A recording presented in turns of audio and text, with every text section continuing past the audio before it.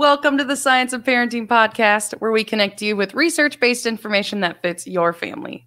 We'll talk about the realities of being a parent and how research can help guide our parenting decisions. I'm Mackenzie Johnson, parent of two littles with their own quirks, and I'm a parenting educator. And I'm Lori Hangs, parent of three in three different life stages, launched, college, and high school. And I'm also a parenting educator.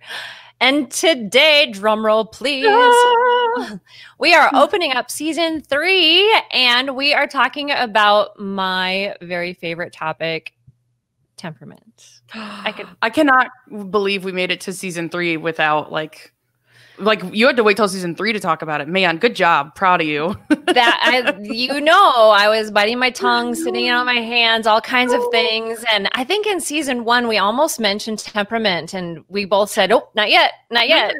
So it's here. Now Lori can share all of her expertise and knowledge with us. All this good stuff you have in your brain, you're always like telling me about, and tidbits you're sharing. And I'm excited to learn more and share more with everybody else. So temperament, here we come. Here we come. And I do have to say that it's not Lori's knowledge. Okay. So there are some really cool temperament researchers and gurus. And I just happen to be able to work alongside them in some cases, read all their work, stalk them maybe. And I've loved them all for years. And so now I get the chance to share their information. So this isn't Lori's knowledge. It's just Lori sharing, the grand knowledge that they have with us. And they're so willing to share it with us. I've been interviewing several of them over the last couple of weeks, and hopefully we'll be able to even visit with some personally. But yes, should we get started? You're maybe just the funnel through which that information has come into my life. So I love that. I am the funnel. Yes. I love it. Are you ready to funnel, I guess, into other people's lives? I'm so excited to tell everybody. Let's get going. Let's go. All right. So you may be wondering what that word temperament even means. So let's start there. By definition, according to Mary Rothbard and colleagues, temperament is defined as the physiological basis for individual differences in things like how we react, what motivates us, our affect, our activity, some attention characteristics. And so in other words, temperament is our predisposition to how we react. It's how we have that initial oomph or that loudness or that first response. It's inborn, it's genetic, and it's with us from the very beginning of life. I love what Mary Sheedy Kersinka says in her book, Raising the Spirited Child. If you go to a newborn nursery in the hospital, children are doing all kinds of different things in their little cradles, right? No one taught them how to move. No one taught them how to cry louder than the person next to them. No one taught them to startle when they hear a loud noise. It was all there. That's temperament. That's temperament.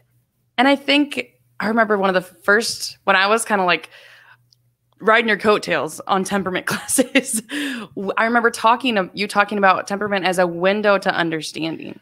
But that at the very beginning of understanding that it's genetic, it's what you're born with. It's not, it's kind of handed on the platter. Like, this is what we get, and we don't throw a fit.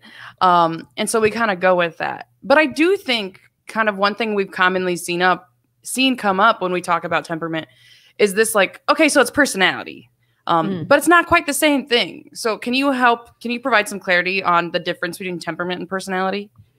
Yeah, absolutely. So we look at temperament because, like I said, you can go to the newborn nursery and see temperament. You don't really go to the newborn nursery quite and see the personality. So the temperament is that foundation, that bottom level that we start with. And as we grow older, we have some patterns that emerge and some layers that come up on top of temperament. And so we start with temperament. We start with who we were born to. We start with the environment that we were born in. And then we grow and we developed and life experiences happen. And that's what builds our personality. But at the very basic bottom level, we started with a temperament. It's that predisposition, like I said before. We have this way that we're going to react to things. And then we add these other layers on top of that. It's always been there. And the thing is, we're all different individuals. We are all born differently. And temperament's the same kind of thing. So it's everything individually about ourselves. It remains individual to us. And ultimately, we are responsible for our own behavior, right? So like you said, we get what we get. We don't throw a fit. However, our parents and our caregivers, they respond to us. And so they can shape their response to us. In which ways, as we grow and learn and develop, we can begin to feel our temperament, but shift our reaction. We still feel that temperament at the very bottom level, but as we grow and learn and our parents and our caregivers shape us, we then may react differently, even though inside our guts are telling us, oh man, that really makes me so frustrated. Yes. We learn along the way and it shapes us. So do our caregivers appreciate our temperament? Do they try to understand us? Do they want us to behave differently? And if so, how do we learn to behave differently? Okay, so as you were explaining that, thinking about that difference between temperament and personality, I think of kind of in that infant stage. So when a baby is born, like you were talking about the foundation, the temperament's there. And we know like this, my baby seems to cry a lot, right? Or they cry very loudly, or they wake easily, or things like that. But then there is a certain point where we say to people around us, like, they're really starting to get a personality, right? Like, and so there is a certain point. So we do in some level know that. It's just kind of defining it a little more as that foundation. So that was like, as you're explaining it, I'm like, oh, that's clicking for me so much. And then those last few questions you asked, as we think about our own temperament and as we think about the way we parent our kids with their inborn genetic temperament, not something they chose, just what they have.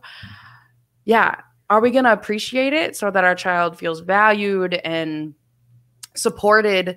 Are we trying to squash it, which sometimes feels like the natural response, like, oh, come on, suck it up, or those kinds of things. We want to change it, but their temperament's not going to change.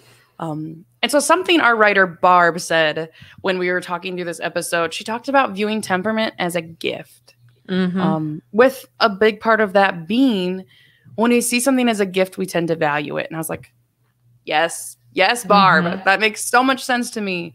Sometimes my child's temperament is challenging to me. There's certain times and at certain life stages where a certain trait maybe feels a little more valuable or a little more challenging. But if I try to see that temperament trait as a gift throughout, I'm more likely to kind of be able to respond positively and find joy, even when it is the heat of a challenging moment, see some of that joy a little bit more. So valuing those traits because they're born with it. And so our job is kind of to figure out how to help them navigate with them. And she explained this idea of leaving room for them or giving them a space to experience their temperament. And I just could envision, a child with a difficult temperament all of a sudden being given room or space to be spirited, or to be challenging, and just having someone appreciate, wow, they have some strong emotions and some strong feelings. I want to give them room, and I'm going to take this time to appreciate that, because later in life or at a different stage of development, that piece of their temperament is really going to be an asset for them. And so I love that she gave me this picture of a space and room for their temperament to grow, and they're born with it. So we need to find a way to value it. And so I think as we like to start out with this definition, and that's kind of where we started right here, as we think of that definition of like those inborn traits and those patterns of how we react, understanding that definition with the thought of giving it space, like this is who my child is. I'm not going to change those parts of them. They're the patterns they're going to have. I'm going to give them space for those patterns and skills, which I think I may be skipping ahead. That might be number 2. Am I skipping ahead? I can let you go with number 2. It's all right. So another tip we have, and I love, like I said, I've been able to talk to several of these people that will be referring to their resources and their books and their research. But in his book, Understanding Your Child's Temperament, Bill Carey talks about how important it is for parents to understand their child's behavior by considering their natural genetic temperament makeup, which, P.S., by the way, was given to them by their parents. All right. Here we are. So, learning to respond in a way that supports the child instead of from that perspective, how can I fix my child? Right? We know that challenging behaviors are frustrating, and how children respond, I mean, gosh, it feels like sometimes they are pushing our buttons. Yes. Ugh. And so step 1 is essentially we need to remember that it's possible we, the parent, genetically gave them that response.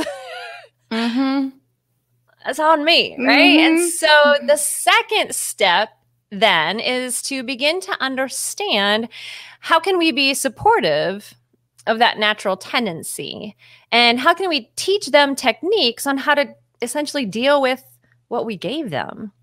Now, one thing I want to quick share is that I was talking with one of the gurus last week, and what they shared was that sometimes our response comes from a place of, you're so much like me and I don't want you to hurt like I did. So I want to change that in you. That, and I can think about times where, there's a particular piece of temperament that my child has, and I just know that I didn't value that in myself. And I can think about times where I may have really tried to change that because all I could think about was how she was just like me, and that hurt me sometimes so bad to have that particular temperament trait. And so, how can we be supportive of their natural tendencies and then teach them to deal with what we gave them? I think you made, whether it was an unintentional or just the wisdom flowing out of you, that, like you talked about the way I felt and that I felt hurt and those things because of other people's reactions. And so while our instinct might be like, oh, I don't want, if they have a similar temperament to us, or even our co-parents, right? The 50-50 there, or their biological parent, right? That may or may not be you. But understanding, it's genetic, but the way that people react, the way we react as parents, and the way we can help build those skills, right? We're not saying, so for example, you might say like one temperament trait, is sensitivity. So how sensitive a child is, from their senses, right? To touch. I mean, touch, feel. I'm so bad at listening all 5 at once. You're good. No, you're good. You're good. Hearing, sight, smell, taste, feel. There we go. But how sensitive they are to that. And so if we tell our child like, oh, just like calm it down, it's fine. Like, it's not that big of a deal, right? The line on the socks, or the tag in the shirt, or the sound level in the room. Our reaction might be to squash it, right? Don't don't worry about that. But to change that reaction, be like, wow, you're right. It's really it's loud in here for you. And helping them figure out what they can do when they feel that way. So that our role becomes understanding that temperament. Like you said, step 1 is understanding it. And that maybe it came from us. And step 2, what skills and techniques can I get, help you develop to navigate with it, right? I'm not going to change your temperament. You're born with it. So what skills can we help develop so that you can navigate successfully with it? Because a lot of temperament traits, like you said, we don't want that trait to go away, right? I want you to be persistent when you're adult. I want you to be able to do hard things. It's hard when you're 3 and you're persistent about what you want because it's not maybe what I want. But I want you to have that trait as an adult. So I need you to help get skills to keep moving through there. So it's both nature and nurture. You're talking about nurture. So when people say, well, is it either or? No, it's actually both. It's exactly what you're talking about. Nurturing their temperament is shaping using that environment to shape them. Absolutely. And then there's like, that's the whole podcast, age-old question, nature and nurture in parenting. Isn't it? It's both. Yes. Okay, we're not actually done. There's more research to share here, right? There actually is. So, sometimes we think they're actually not intentionally trying to make us mad, right? It is their temperament. And we talked about, right? There's no cookie cutter temperaments. There's no cookie cutter personalities. There's no cookie cutter kids, period. So it then becomes this idea that we have to choose as parents. And so for years, as I was teaching temperament to parents, to educators, to childcare providers, at the end of the session, I would say, so guess what? Now you know temperament. And because you know temperament, it's your responsibility. And in charge. Yeah, I would make sure I gave them the evaluations before I said that phrase. Like, first evaluate, right? Now I have to tell you, you know temperament. You're the adult. So what are you going to do with what you know now? We have to choose how we respond to what we gave them. Yes.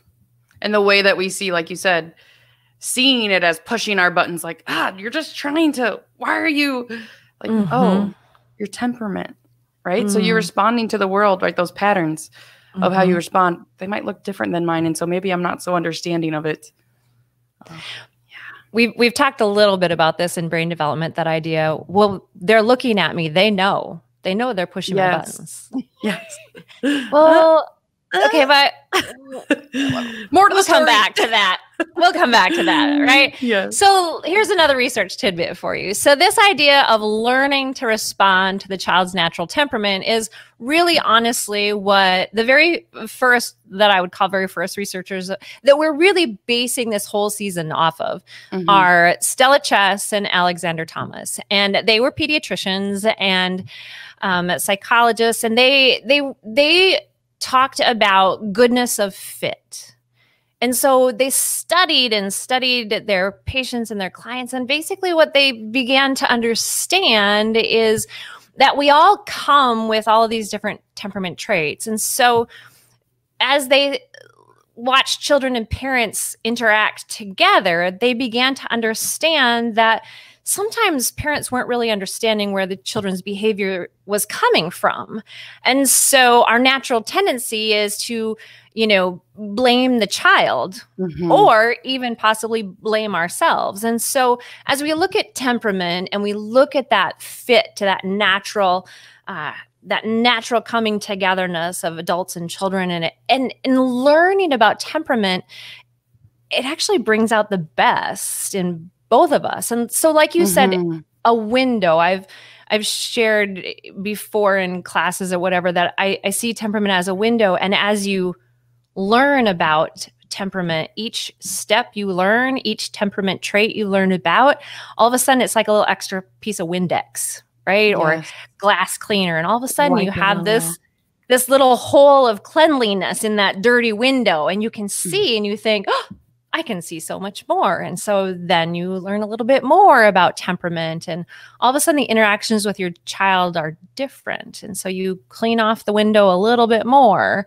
each time you learn another layer of temperament. And so it honestly, understanding temperament can help us prevent behavior problems in children. And I think that point about understanding, right? The understanding our child's temperament, which is what we hope we can help parents do kind of through this season, and that I am excited to dive into a little more in my own parenting with temperament.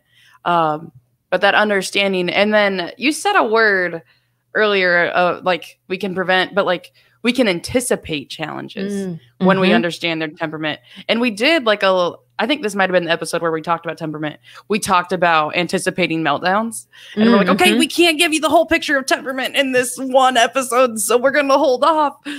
But it can help us anticipate what those might be too. Yes. Season 1, anticipating meltdowns. That was in there, definitely. And it's that anticipation, that anticipatory preventive piece of temperament that makes it so important. So very, very important for us to begin to understand, because how much of our day is spent, racing around, putting out fires, trying to fix things that have gone wrong. Well, if we can learn about temperament, we might actually be able to prevent more of that and enjoy our day even more. And we've talked about the joys of parenting and being joyful. And one other thing I want to share that Barb said is that when we can understand and appreciate our child's temperament, boy, it makes them feel like they belong. Ooh. And we all want that for our kids. Ugh. Exactly. We all want that for our kids. And I think there was one research tidbit that you talked about when you were researching this episode that we didn't make into we didn't get in our outline. But it was so good. Do you have it? The one about anticipating. I do. So this actually comes from the study of the folks that are they created the temperament survey that I sent you to do on your children. We'll talk about that in a bit. But they did a longitudinal study, and essentially what they did, big HMO, they were looking at the temperament profiles of parents and adults, and what they found, and I'm going to rephrase this after I say this sentence from the study. So the study is from Jim Cameron, David Rice, Greg Sparkman, and it's from the Preventive Ounce with Helen Neville as well, and Kaiser Permanente. By sensitizing parents to their child's temperament and helping parents understand and manage temperament-related behaviors, anticipatory guidance, or what we're doing here, anticipatory guidance can encourage a positive parent-child relationship. So teaching— that makes me want to cheer. I want to So teaching about temperament ahead of time can encourage a positive parent-child relationship. How super cool is that? Well, when I think about understanding, even just the basic level that I haven't gotten the chance to dive all the way into my kids' temperament profiles and things, but just the little bits that I do understand of I tend to see that my daughter might be slow to warm up to something. And so sometimes people might interpret that as oh, she's just playing a game, or, people might interpret that trait a different way. But me knowing that, it's okay, we're walking into a new situation. I've seen this pattern in my daughter where she's slow to warm up to somewhere new. I can anticipate that this might be hard for her. And so therefore reducing the challenging behavior maybe when we get there, or, or at least I'm prepared for it. Instead of caught off guard. So temperament's just us understanding it is kind of recognizing those patterns. And there's tools out there that can kind of help us do that, right? There are definitely tools out there. We've been having the opportunity to research back through these tools and review these tools. And so a couple of tools I sent Mackenzie to work through were at the Kaiser Permanente Preventive Ounce. The Preventive Ounce was one, as well as at temperament.org, Behavioral Development Initiative. So there's a couple of different places parents can look. And when you think about— you just made me have this picture in my head of we grab the diaper bag and we fill the diaper bag with diapers and wipes and an extra pair of clothing and, all kinds of things in anticipation of— so we're not caught off guard. Correct. So we do understand this idea of anticipatory guidance as parents. And that's all we're doing here with behavior. Yes. So we're trying to fill that bag with anticipatory guidance when it comes to temperament and behavior. Yes. I'm totally excited. Oh, yeah. So, okay. So all right, we understand what temperament is. It's that pattern of behavior. We understand that our job, it's not going to change. So our job is to kind of help our kids develop tools and strategies and how we respond so they can navigate the world with their temperament. And we need to consider our own goodness of fit, right? So like maybe our traits are alike in a way that's troublesome, or maybe they're different. And so it's hard to understand each other. So we understand these things about temperament. So where do I start? Like, okay, I believe you. Temperament's important. Okay, it's cool. So what do I do now? So, like I said, almost all professionals and educators who follow Chesson Thomas, they have the same kind of thoughts and ideas about this idea that we all get a certain amount of specific temperament traits. All right. So we all get all the traits. Mm-hmm. It then becomes this idea of sifting and sorting out, well, how much of these traits did we get? And as we look at children and we look at these traits, we kind of have to decide, where do they fall on this continuum? So I like to think of, the left side is the side with less, L for left and less. And then the right-hand side is more or higher. So I'm gonna give you just a little quick and dirty scenario of the traits. Okay. So there's 9 temperament traits according to Chesson Thomas. And I want you to think about either of your children while I name all 9 traits. And what I want you to do is I want you to think about how much of this particular trait did that child get? Did they get a little or did they get a lot? Okay. All right. Activity level. Action, activity level. A little or a lot. Adaptability to change. How adaptable are they? A little or a lot? Are they approaching to something new or novel, or do they withdraw? Approaching or withdrawing? How persistent are they? How persistent are they when it comes to tasks? How about their distractibility? Are they getting very distracted or not too distracted? All right. Intensity level. We've kind of talked a little bit about that. Did they get a little bit of intensity or a lot of intensity? All right. Okay. If people have been following along, they might know where I think I fall on that. Yeah. How about sensitivity? And you mentioned the senses. So are they sensitive to the senses or not very much? And then one of my favorite is, well, they're all my favorite. Okay. So regularity or rhythmicity. And in all honesty, this is how I describe this one. Regularity. How much did they get? When it comes to eat, sleep, and poop, are they regular, same time every day, or not regular? And then the last one is mood. And in mood, we talk about positive and negative. Now I want you to think about this instead. Silly or serious? All right. So what stuck out at you or what jumped out at you in those 9 traits? So I feel like I tend to talk more about my daughter and her temperament, mostly because I've had a little more time to observe hers. So I'm going to go the other route and actually go with my littlest. And so thinking about a lot or a little, the ones that jumped out at me is like, oh yeah. I would say my son is like highly regular, that he is like pretty natural. I can expect when he's going to get tired, or literally on like maternity, like later maternity leave. And, first getting back to work with him, I'd be like, he'd cry and I'd look at the clock like, oh, he's hungry. Like he knew, he knew the time almost. So I would say he's highly regular. A trait he maybe didn't get as much of, I would guess. And again, I haven't done a lot of this stuff, gotten their profiles done or anything. I would guess he's lower on sensitivity. Doesn't seem to, like sleeps through loud noises. Doesn't really seem to like struggle with when things are loud, or that's my guess. Those are my best guesses. Do you have anything that comes to mind with yours? So with my 3 girls, I would say that I have one that has less activity level, like not very active. It just means that, she does things at a slower pace in terms of action and activity. I have one that is very highly active. And then I think that probably the other one, another trait, if I did all 3 girls, would be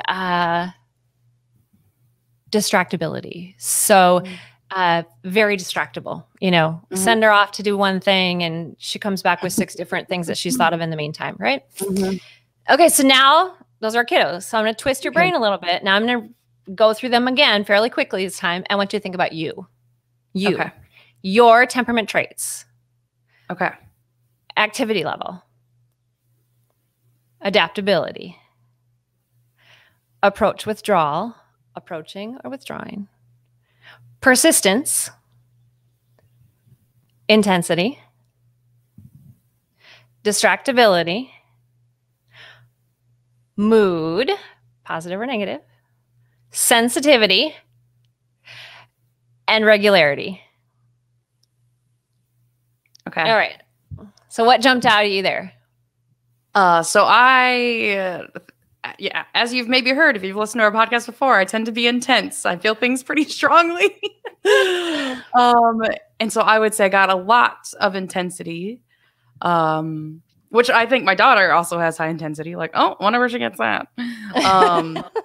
But then I would say, actually, I said my son is pretty regular. I don't think I think I would have like low regularity. It's pretty like, I'm going to stay up late. All right. I mean, I might be a little tired the next morning, but then I'm okay. Or, I'm really busy right at noon, so I'm not going to eat right then. I'm going to wait till 2:30 and that's okay. And so, I think that I maybe am a little bit low in regularity. I didn't maybe get so much of that.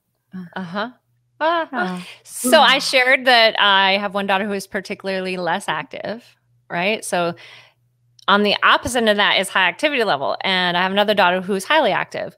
And I would also say that myself, I am highly active. I'm always moving, etc. Right? So in that case, the one daughter and I, we do things very quickly. And the other daughter, we sometimes get frustrated with her because she's not moving as quickly as us. So those are the kind of things that we're going to look at over this whole season. So we're actually going to spend an entire episode in each of those 9 traits. I'm so excited. And it's honestly hard as we walk through this and introduce temperament. I'm like, I want to tell you. Okay. We're going to tell you more. Right. And but so the understanding of what it is and then understanding each trait, I think, hopefully that you can get a taste for. Yes. We really want you to get to the opportunity to think really deeply and long about these particular traits, because our bottom line goal here is that there is no temperament shaming. There is no temperament labeling. There is no temperament judging. We are who we are, and we have this opportunity to learn more about ourselves, to learn more about our children, and how both our behaviors and our reactions shape their behaviors and their reactions.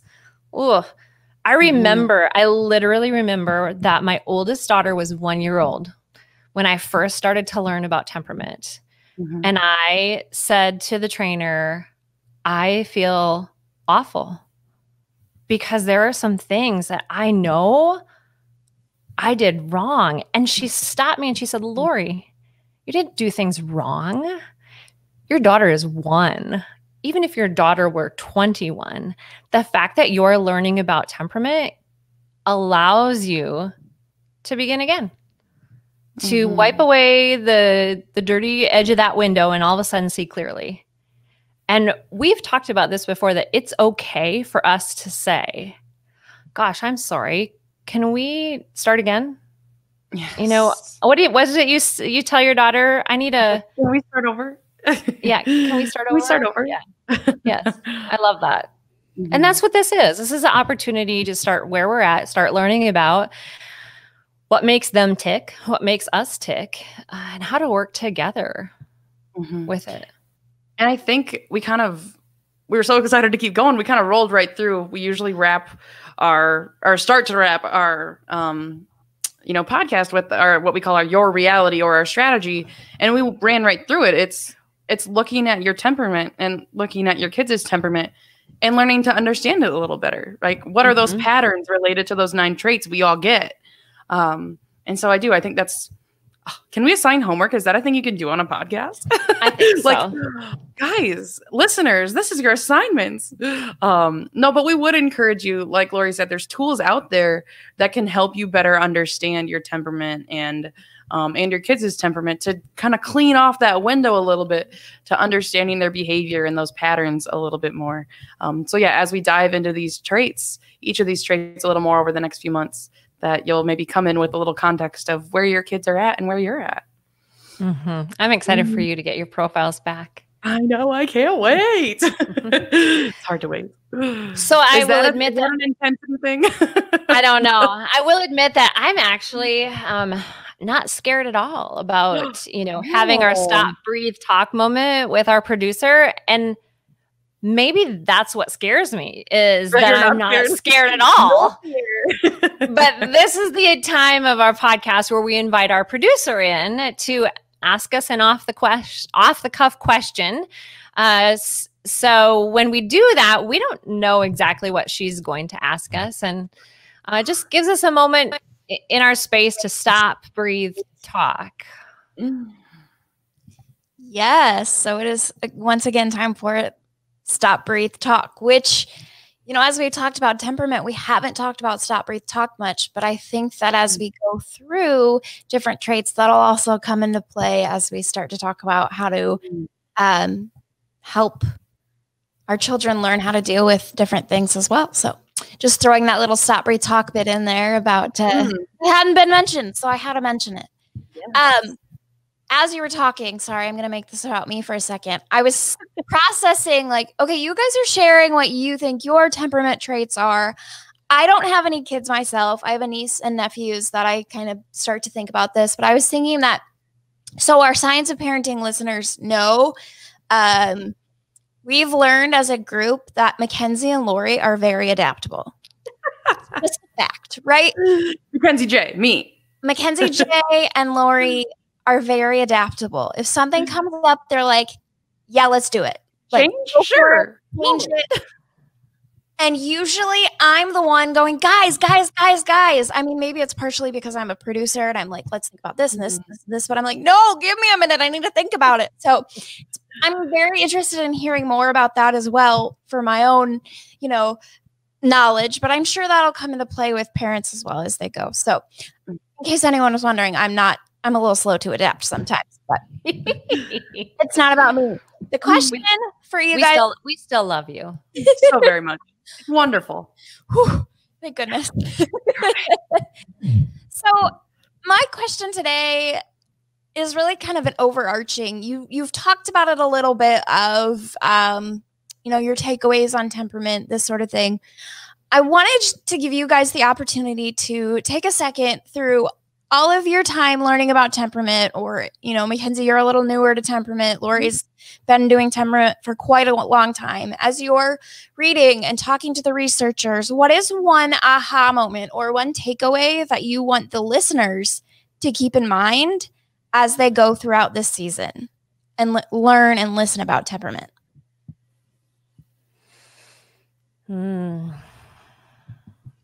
It's such a good question that I'm like, I want to say something. I want to be really eloquent. I really want to be eloquent, right? I honestly, I think that each person that we've talked to, and I think we've talked to half a dozen, if not more right now.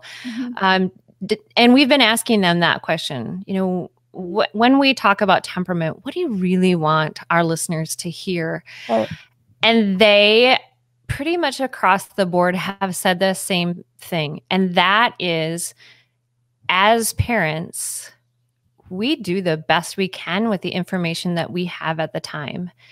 And when it comes to temperament, the opportunity to suddenly begin to understand your child boosts your self-confidence and not only your self-esteem, your child's self-esteem. That a couple of the folks we've talked to have said, there have been parents who literally have come back crying and said, thank you for helping me understand how I can work on this relationship with my kid. And it could be a little kid, it could be a big kid, it could have been their partner. Their partner may have a different temperament than they do, and they don't see eye to eye on how to, guide their child. And so that idea that as parents, we have this opportunity to take in information about temperament and put it into practice immediately. So good. Okay, so like Kenzie just threw us a softball and you like knocked it out of the park. I'm like, okay, what can I say? No, the thing that does come to mind for me is, in one of the classes we've taught about temperament, there's this phrase, "What is wonderful?" And so thinking about each trait, and that the stage my child's in right now, this might feel particularly challenging, but like, what's wonderful about it? And so, the idea of Barb talking about like what's, thinking of it as a gift. And sometimes we might tend to label certain temperament as like difficult or hard or, but it really does come down to our own and how they fit together. And so always keeping that in mind, and not that we'll never feel frustrated or those things, but keeping in mind that there are really wonderful things about your child, even if it's different from you, even if it was challenging for you with a similar trait. What's wonderful? So. I love that. Yeah. Oh, I love that. We need a bumper sticker. What's wonderful? Yeah. Wonderful. I love that. So that's what we are going to be doing for the next 4 months. We are going to really take a look, uncover, dive deep into those 9 traits. And then, I'm so excited. We are going to do some special topics. We're going to talk about sleep for a whole episode. We are going to talk about the shy, inhibited child for a whole episode. We're going to talk about that spirited and feisty child for a whole episode. So you are going to want to stick with us. And we have a lot to cover. But I do have just one more thing to say to you. And that is that now that you know temperament, it is your responsibility. It is your responsibility. So you're the adult. So, as always, thank you for joining us today on our Science of Parenting podcast. Of course, you can remember to subscribe to our weekly audio podcast or watch us on video each week. Or every once in a while, you can catch us live on Facebook where we take your comments and questions. So come along as we tackle the ups and downs, the ins and the outs, and the research and reality of the science of parenting.